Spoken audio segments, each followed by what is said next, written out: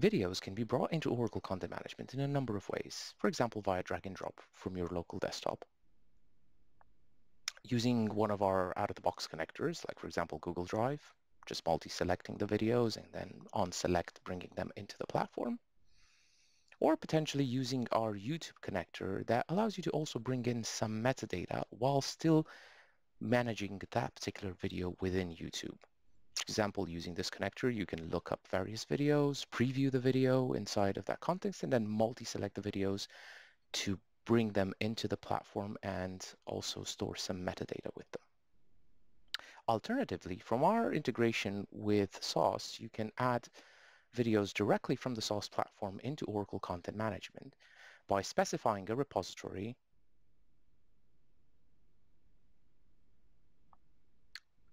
specifying the sub-bucket and the collection based on content that you want to manage, the channels, and then adding potentially some additional tags as well.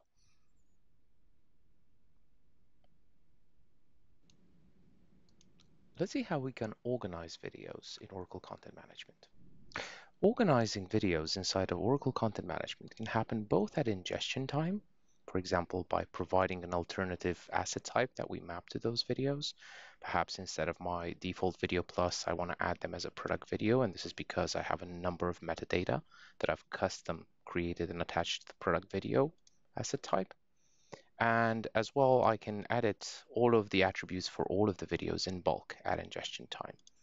Additionally, perhaps I want to organize my videos against a set of categories that I've defined, for example, something that we call taxonomy inside of Oracle Content Management. And you can have however many taxonomies you want against a repository. So for example, if I want to add these to coffee and maybe to recipes and people, I can do that in one go for all of the assets.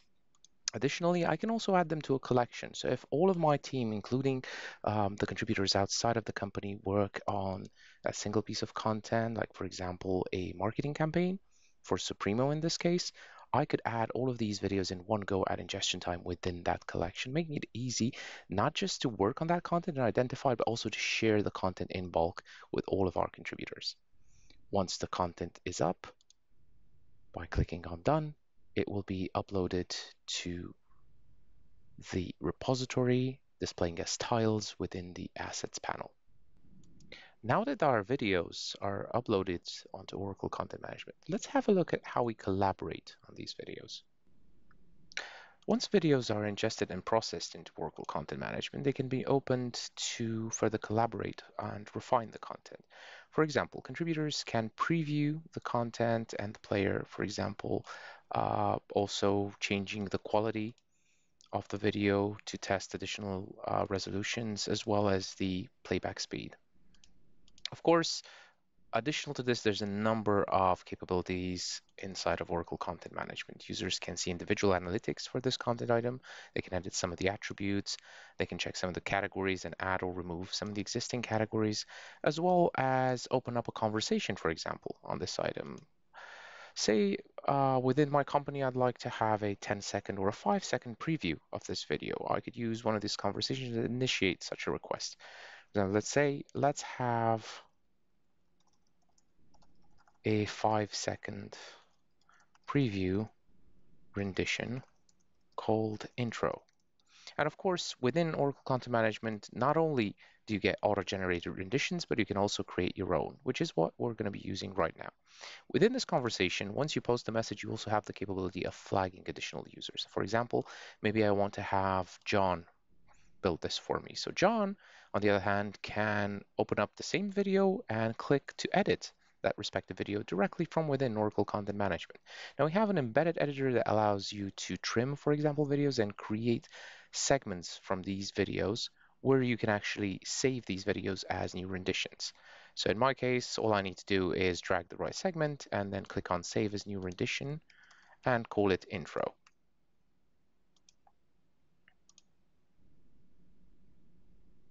And now this will be saved within my repository, also making it available under the Renditions panel for this video. Once the new rendition is added, the page is refreshed, and within the dedicated Renditions panel, I also have my custom intro rendition. If I click on it, I can download that rendition, or I can view any one of the available renditions, including the storyboard strip for this particular video or the thumbnail for that video.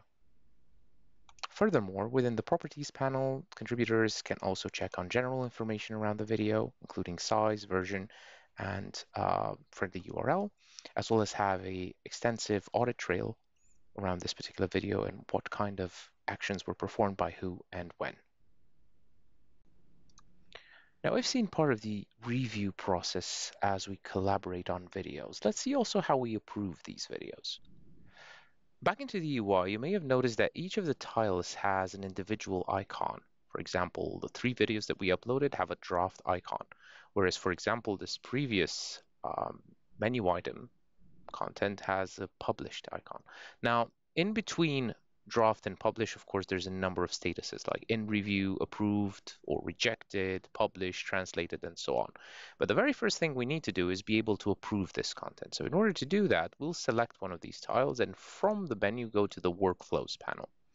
The workflows panel lists all the workflows available to us, and in this case we have 3 sample workflows that we can choose from, and for the sake of convenience, I'll just choose the 2-step workflow. It also lists the 1 item selected, as well as give us the possibility to action that workflow directly from within the Oracle Content Management UI.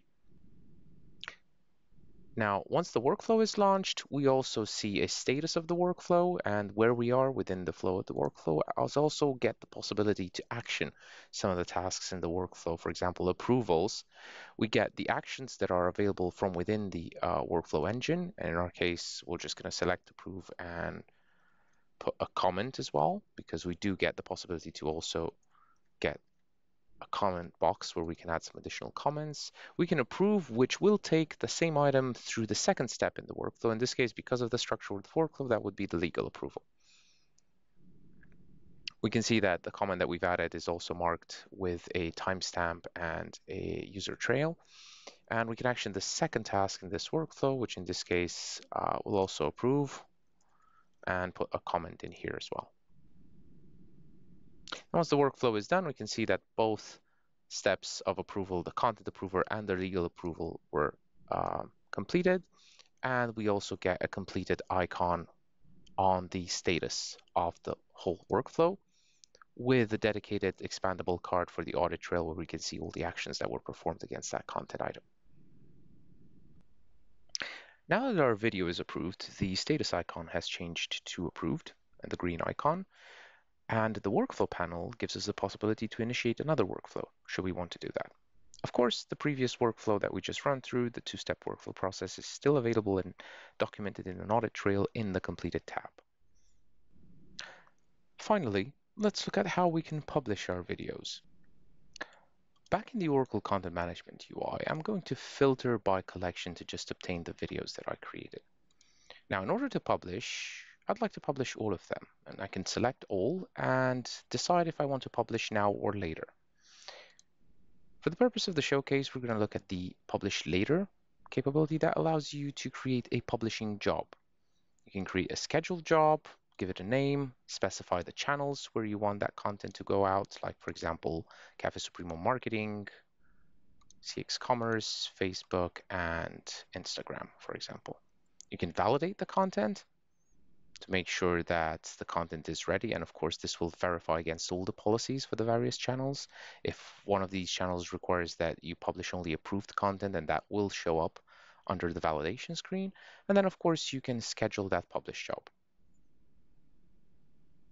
Any published job will be visible inside of the Publishing Jobs calendar view, allowing you to quickly look up and track and trace which publishing jobs you've created, and of course, manage and go back to each of these jobs to modify as necessary. Of course, you can also disable publishing jobs by simply clicking on them and click Cancel Jobs. Alternatively, what you can do is you could also publish the content right now.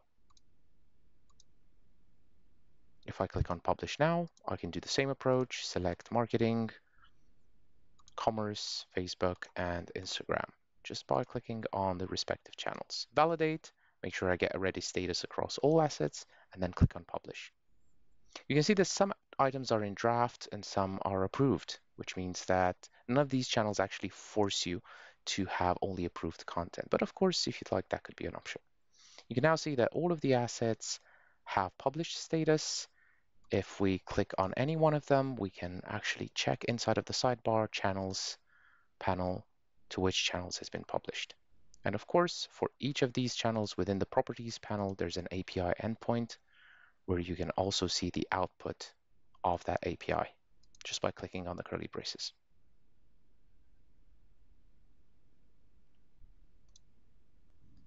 If you'd like to learn more, check out our documentation page for videos, tutorials, guides, and more.